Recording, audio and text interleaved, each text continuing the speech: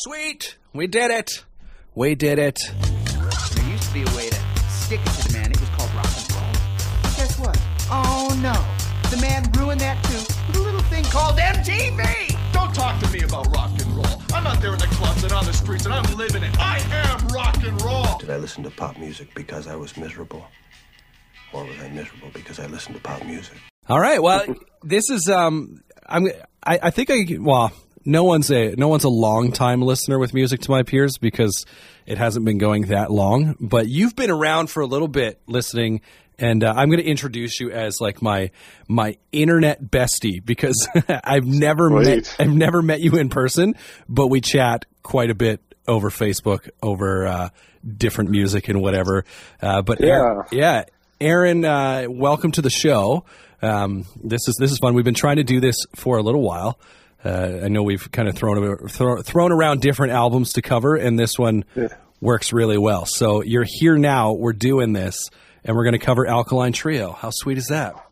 Awesome. Yeah, stoked for it. Can't wait. Yeah, so I guess a little bit of background on you. You're a drummer. You used to play in a band called Means, which that's the connection because I had Todd, who used to play bass in Means, on the show a little while ago. Obviously, you guys are buds. He shared the show with you. That's how you got here. So we're slowly working on a Means reunion via the podcast. Yeah, let's do it. So are you playing in any bands these days, or just kind of living life? Yeah, no, I'm not playing with anyone. I just do lots of writing and recording kind of on my own. Oh, that's cool. Creative outlet. Still kind of same style as Means was, and I play guitar and bass as well, so kind of keeps the creative juices flowing and kind of gives me an outlet to do that. There you go. So as far as Alkaline Trio is concerned, obviously we're talking about their new album just came out a couple days ago. Is This Thing Cursed? It's their 9th studio album. So were you an Alkaline? Yeah, are you an Alkaline Trio fan from back in the day? You know what? I wouldn't say that. They were always kind of one of those bands that when they came on, I would enjoy listening to it, but none of their albums really kind of had a big enough pull to kind of draw me back. Right. I think the last album I bought of theirs was Irony and Agony. Okay. That was in 2008, so it's already been a full decade since I've kind of that's crazy. Given them a listen. Now, so I was excited to check out their new. Yeah, I was going to say, to be fair, I mean, the last Alkaline Trio album that I bought would have been Good Morning, which that was early 2000s that came out. I was big into them for From Here to Infirmary and Good Morning. Those two albums specifically, I listened to a ton. And then, I mean, as with other bands, I don't know exactly what happened where I kind of got away from them. They weren't on my radar for a little while. Like I'd seen, new releases pop up here and there, but I hadn't really given a new release a listen really since Good Morning. So this is, kind of the first time in a long time that I've listened to an Alkaline Trio album from start to finish that wasn't, one of those earlier ones. So it was, I mean, my initial thoughts, it was a lot of fun. I was more than willing to give this album more than one listen. So what were kind of your initial thoughts on the record? Yeah, so there's a few. So I guess with Matt being in Blink-182 as well now, so I've listened to California a lot over the last couple of years. Right. So it definitely kind of took my brain a while to kind of say, like, okay, this isn't Blink. This, obviously, I guess when one band guy joins another band, you kind of associate, the vocals with that. Sure, yeah. So I guess that maybe tampered a bit with my thoughts on the album because I love the album California, and I love Matt on that, and so it. There was definitely times where I was like, oh, like when's Mark going to come in, or when are the vocals going to switch up? And but yeah, overall, I really enjoyed the listen. Matt writes really great choruses, and I thought there was a lot of really good ones on this album. I didn't really find myself, getting tired of it. The songs are short enough and kind of to the point, and I was just saying, no, I was just say it's interesting because as far as, kind of that you're relating Matt to his work now in Blink, I really found, like, I like Matt's work in Blink. Like, California is a good enough album. But I really found as soon as I put this on, I was kind of like, oh, Matt sounds like he's at home again for me. Like, just his work with Dan. And to be honest, Dan Andriano has always had a voice that I really, really liked because it's very unique. Like, first of all, I mean, he's got a lisp, so that's kind of always something that stood out to me. And I like it kind of, I think when I can hear a vocalist and they have something very distinct about their vocals. So he always had it, but then just like the tone of his voice, the timbre of his voice, I don't know the right, kind of wording for that, but I've always really enjoyed it. And so hearing Matt with him again, I was kind of like, oh, right, this is when I fell in love with Matt's vocals, because it's interesting because back in the day, listening to those older albums, I liked Dan's voice, but I always felt like Matt was the stronger of the two. But on this album, I'm finding myself drawn, I think, more into Dan's vocal work and his bass work too on this record. Is kind of what set it apart for me, I think. I don't know what exactly, but it was just what I was finding myself kind of drawn back to with each listen. Yeah, is there songs that Dan does lead vocals on, or it's just the harmonies? No, he does. He does lead vocals on a number of songs. Like, so is this thing Cursed? He sings lead on. Little Help. He sings lead on. Okay. Yeah, and then what's the song called? The song where he goes, "There's no winning this race." Is that? I can't remember how the lyrics go off the top of my head, but so there are a number of songs that he sings lead on, and then there's a song in there too where he comes in and he has the bridge. They do. I feel like it's a fairly even trade. I mean, Matt probably maybe sings lead on more of the songs, but it's not. It doesn't feel as pronounced as it used to, where Matt was kind of like for sure the main guy, and then Dan would take the odd song here or there, but. But yeah, no, he definitely sings lead on a number of songs on this record. Oh wow! That makes me want to go back and listen. So for sure, up on that enough, and maybe they're just kind of in the same range that didn't really notice it. They are similar. So Pale Blue Ribbon was the other one I was trying to think of for sure that he sings lead on. So his voice is always same with. I find he's got a similar thing going on as Davey from the Promise Ring. Were you ever a Promise Ring fan? No, that was a little in the emo section for me. That's fair. But so like Davey, he also kind of had a bit of a lisp sort of thing going on, and it was just something that stood out. That I was like, oh, I kind of like this. It's different, obviously, than what a lot of other people are doing. But so did you have any kind of standout tracks or moments on the album that you were kind of like found yourself coming back to? Yeah, like I mentioned before, like Matt does great choruses, and I found that on a number of the songs that it was the chorus that kind of made the song for me. Like, the verse would kind of be okay, maybe your standard Alkaline Trio verse, and then the chorus would come in and be like, okay, like I want to go back and listen to those songs.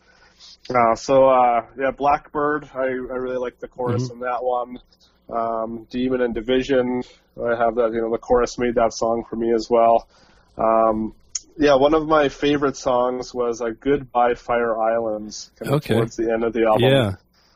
I just love the guitar progression in it, and in the intro, and has a great chorus, and I really, really like that one. It's interesting to me because so on this album, first off, there's a lyric on Blackbird that kind of makes you kind of like shake my head a little bit, I suppose, or kind of be like, what? The first lyric in the song Blackbird, she's black and red and built just like a spy plane. And so like, I'm assuming, I'm not entirely sure what the song is about, but like looking at the lyrics, but I mean, he's using all these like Cold War, sort of spy metaphors. Yeah. But it seems like it's kind of about like at first glance to me was about, like a girl. But then I was like, using the term built like a spy plane, that's kind of, I've never heard someone described like that. So I'm going to assume I'm very wrong with what my interpretation of that song is. But so when I first hear that line every time, I'm kind of like, what? But that song is neat because I feel like it has this very Cold War spy vibe, not just lyrically, but they fit it with, you know, kind of whether it's the bass work or the melody he's singing. Like it feels sneaky almost, if that makes sense on the verses. But so the songs that you sort of mentioned, like Blackbird, Demon and Division, and Goodbye Fire Island, those all kind of surround for me what's the sweet spot of the album. Like when Little Help comes on, I just think like it's a very repetitive song, but I really like it and it's super upbeat and whatever. So like Little Help into I Can't Believe, which you talk about those choruses, the chorus on I Can't Believe, when it first played through, I was kind of like, it was an unassuming song.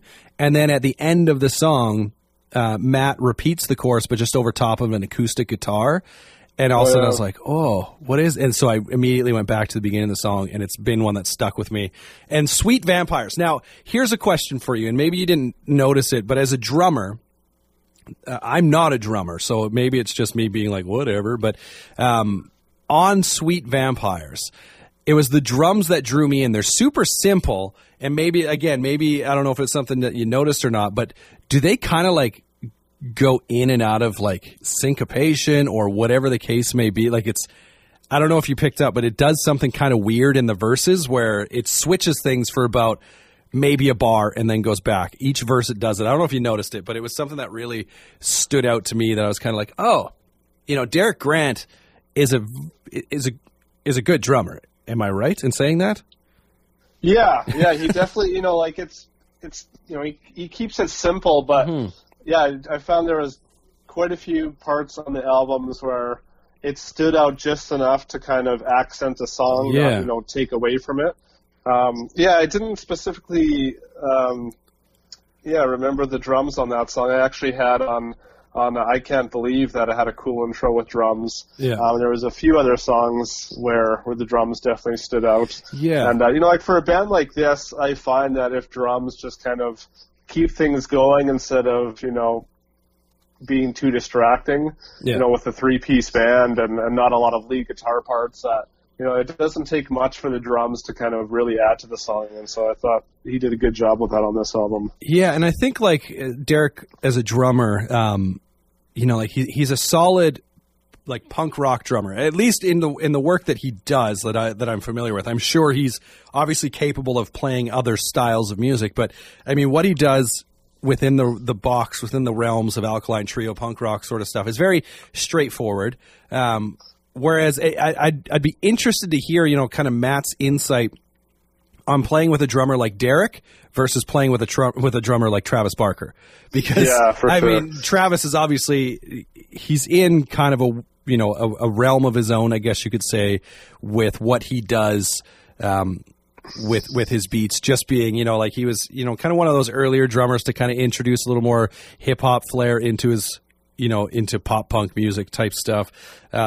But he's a lot busier in general. And so I'd be interested, you know, to hear Matt being, you know, to talk about playing alongside two kind of like stylistically different drummers, but both very strong in their own right. Yeah. Oh man, I feel like that'd be so confusing coming into a band like that. It's so different.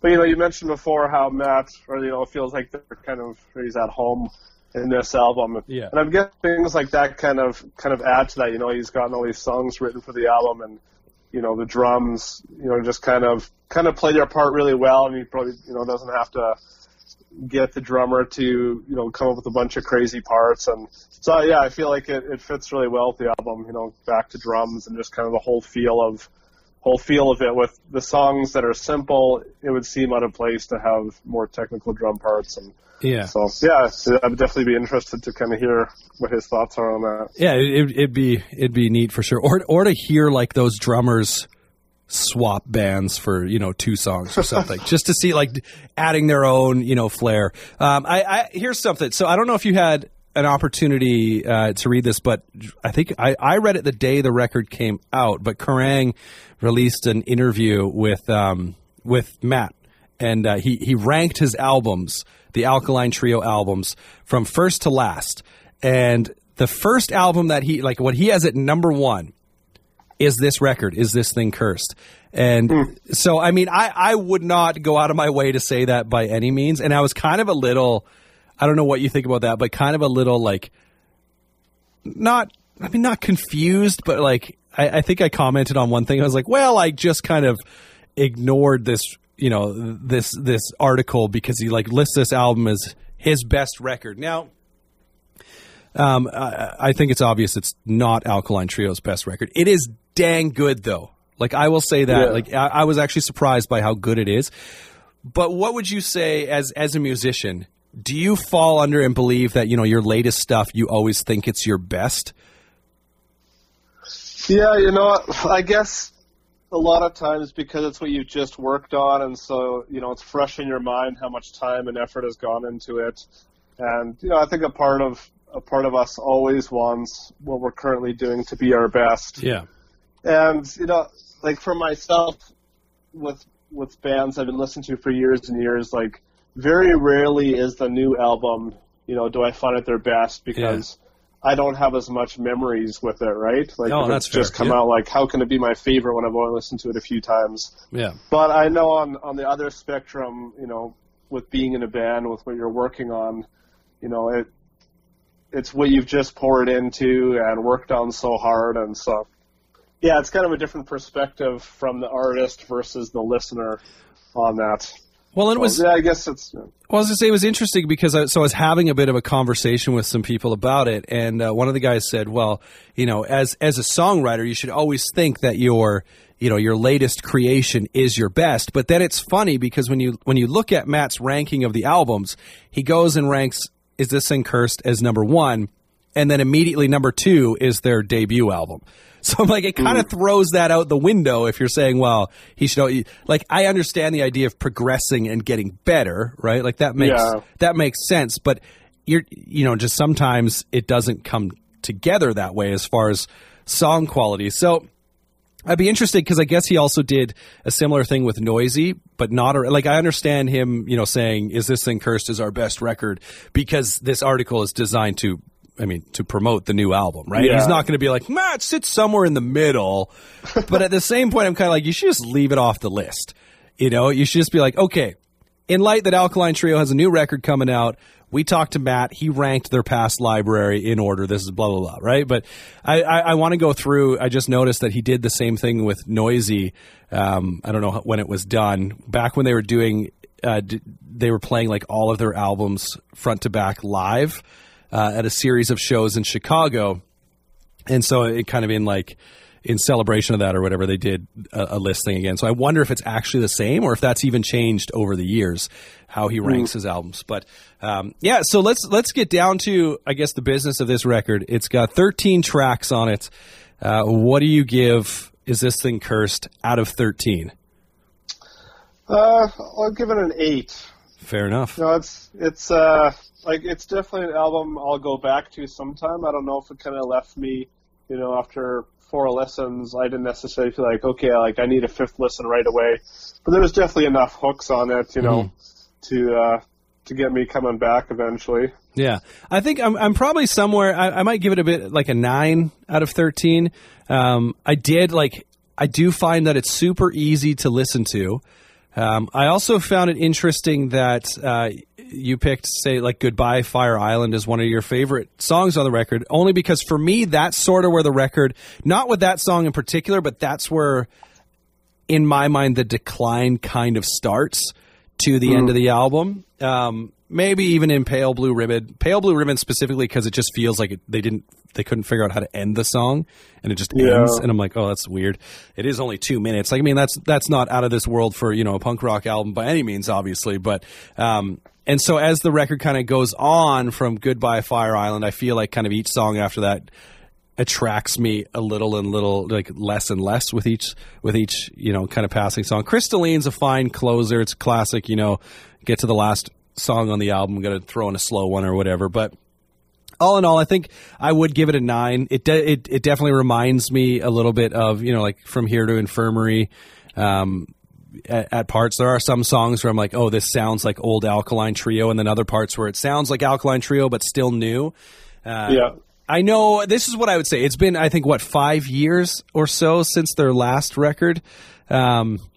that I'm trying to figure out. Yeah, 2013, My Shame Is True was the last record. So 5 years ago. So, it's a bit of a return, I guess. I mean, I don't know how, maybe not. I don't know how long of breaks they had in between albums before that. But it is one of those ones where I've seen bands like even Blink-182's California, or, I mean, we talked about the self-titled MXPX album on the show. Stuff like that where bands came back and I was kind of like, it's fine. But I don't know, whereas this actually still feels like it's keeping pace with what I remember Alkaline Trio sounding like. So yeah, for sure. I think that's a bonus for sure in the record. But so out of 26, looks like we're going to give it a 17, which, I mean, I think that's pretty fair. That's a pretty good effort. It's definitely not their best record. So I'm sorry, Matt Skiba, but even if you think it's your best, it's not your best. But it is still quite good, I think. It was very refreshing. So, yeah. But, Aaron, thanks for you had to shuffle some stuff at work to be able to do this, because I know my schedule's I'm not very flexible. But thank you so much for hanging out and doing this, and maybe we'll do this with another record. Yeah, no, I love that. I love getting to talk about music and someone else who's passionate about it, and love the podcast, so it's an honor to be on it.